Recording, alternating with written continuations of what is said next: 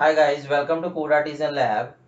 Today I am going to create a small project, and in this project we will show the state-wise data of Covid-19 of India.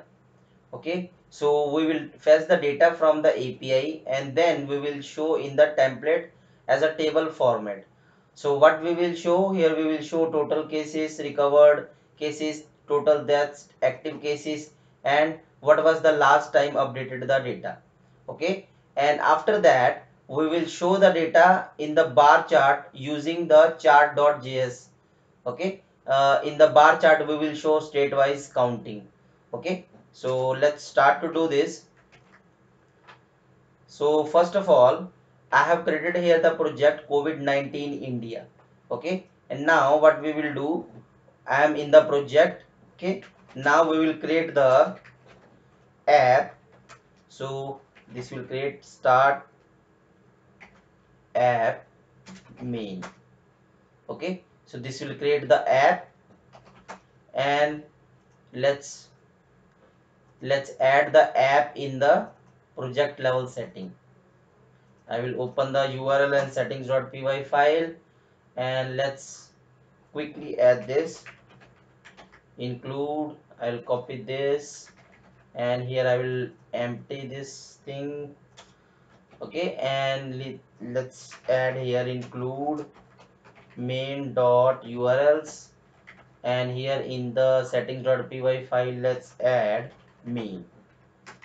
Okay, now let's go to the views.py file, open views.py file from main views.py file, and here we will fetch the data so from the API.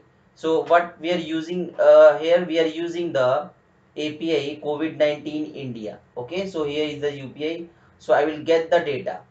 Okay, so this will provide us all data. If you run in this in the browser, then you can see the result, but we will fetch only the state wise data.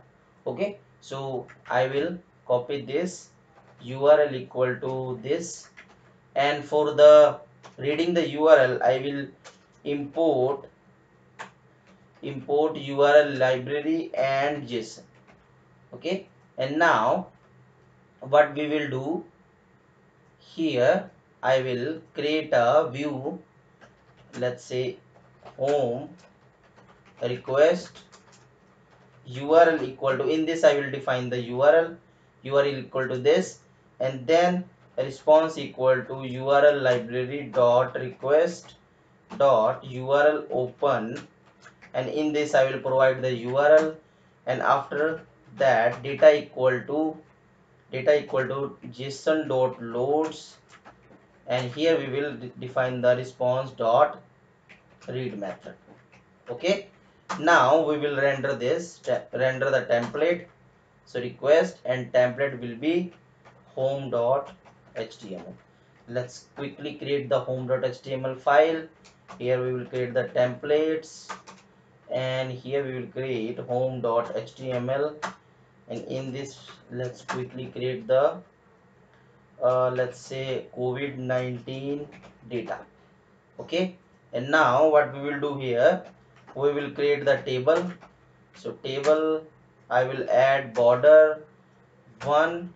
Okay, and here I will add t head. Okay, in the t head I will add trth. So let's say total cases, and let's say copy this, and active confirmed, that's recovered. Okay, so we will see we will show this data td and this. So let's see the data. So I will pass this data here, data as data, and here we can see the result. So I will provide this data, and we also need to create the URLs for the our main app. So urls.py, and here we will create Django from Django dot urls, sorry, import path and url patrons equal to url patrons equal to path,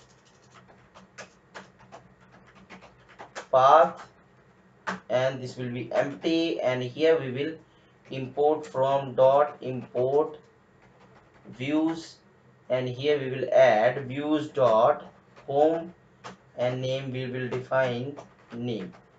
Okay, so this is the thing, we have defined the url, we have defined the home, and let's, okay, so let's run the server, py manage.py run server.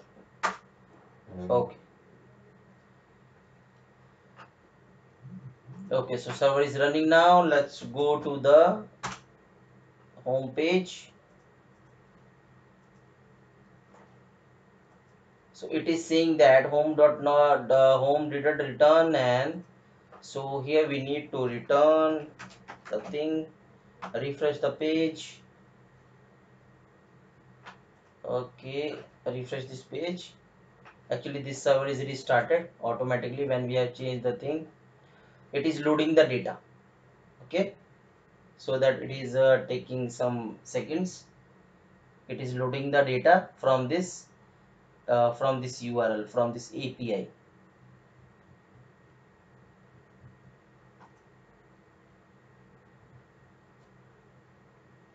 We can simply see that if you go to this tab, like if I'll copy this and go to the tab, you can see here. So this is the data that it is loading. Okay, so these are lots of data. Okay,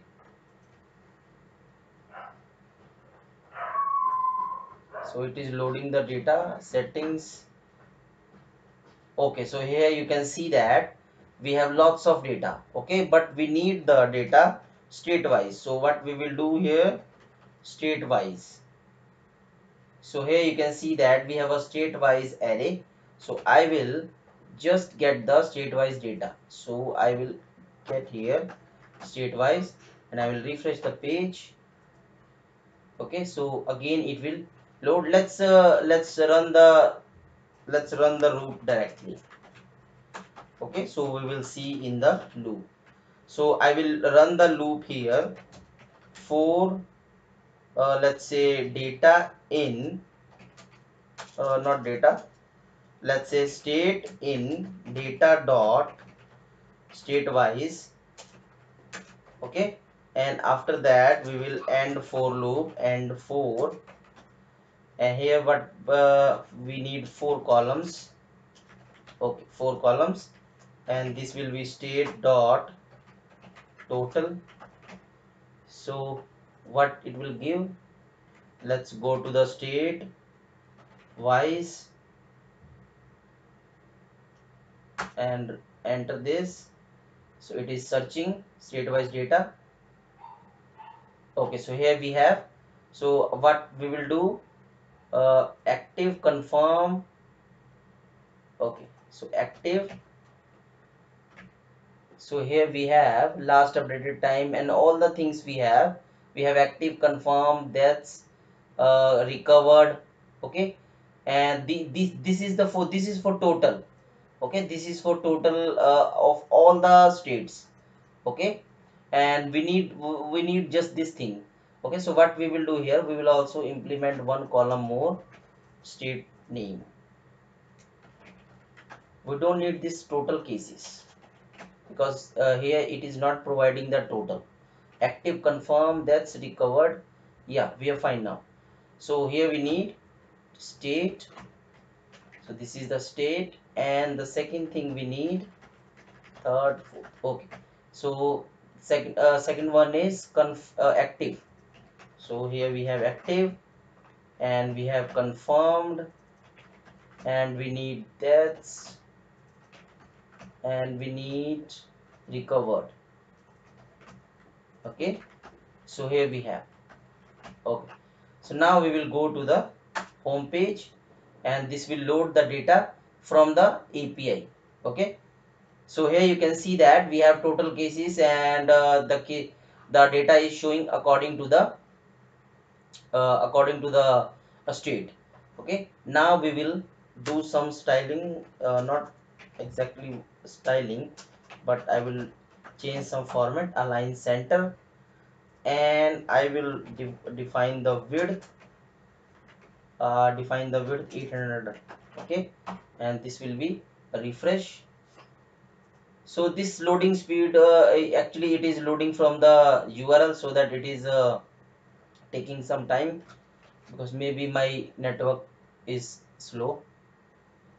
Okay, so width is this, border I have defined that, width I have defined that, but it is not in the center. So let's see why it is not in the center. Refresh this page. Okay, we will see that why it is not in the center. We have defined the width, we have defined the other things, but okay, I think the spelling is, align spelling is wrong. Refresh this page. Okay, so I have we are showing the data from the API in the table format. Now the next thing is we will show the data in the bar chart. Okay, so after the table, after this table we will show at the bottom as a bar chart. Okay. Okay, so let's show this data in a bar chart using this Chart.js library. Okay, so this is very useful library. You can read the documentation of all the things, but we will use the basic thing. We will just use the bar chart. Okay, so here you will also learn that how we can use that. So what we will do first of all, you have to define this canvas. This is my chart canvas, so I will follow this documentation. So here you can see that first of all we need to define this, then we will load the library. Okay, so after that let's define this bar chart. Okay, and here we will load that library, and after that we need this configuration. So first of all we will set up this thing. We'll copy this and paste it here in the script tag, obviously. So I will paste it here. Okay, and after that we will configure this. I will copy this, and after that this, sorry, here. Okay, so I will just need the bar chart, so I will add bar. Okay, and this is the data, so data is coming from here. Okay, we don't need any options, so I will keep it as it is, and finally we will render this with the help of this script tag. So after that we will add here script tag. We can just simply copy this and add it here. Okay, so this is the thing. Now we just need to pass the data. Okay, here we will pass the labels, and here we need to pass the data set. Where is the data? Here is the data. Okay, so we will go to the views.py file, and here we will add the for loop for row, or you can say state in data state wise. Okay, and here we will add the, first of all we will create the list, labels list, then we will create the chart data list. Okay, and in the labels what we will append, state, and this will be state, and similarly we will append the chart data. So chart data and state is, let's say we want to show in the bar chart active records, or you can say confirmed. Okay, so I will copy the confirmed spelling from here also, so that it will not show the error.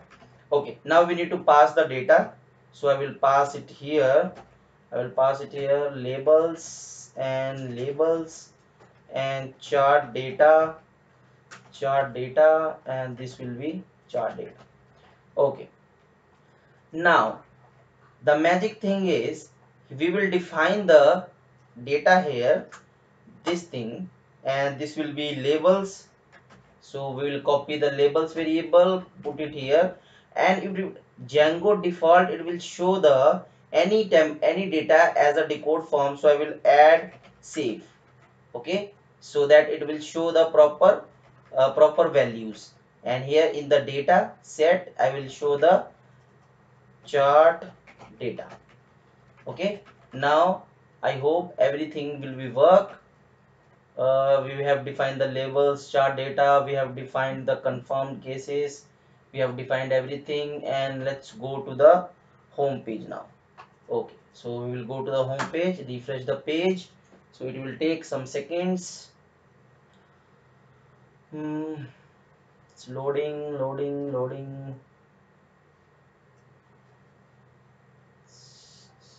Yeah, here you can see that we have data, and at the bottom you can see the, so these are the cases. Okay, you can see, you can set the title here, my first data set. So I will set COVID-19 confirmed cases. Okay, so this is the thing.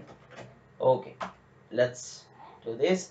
I will refresh the page. So with this way you can show the bar chart. If you want to more, if you need to improve this more, then you can follow the documentation. Okay, so similarly you can show the you can show the active cases, you can show the total recovered cases and all the things. Okay, so I hope you enjoyed this video, and please share this video, like this video, subscribe this channel. Thank you so much for watching this video. Thank you so much.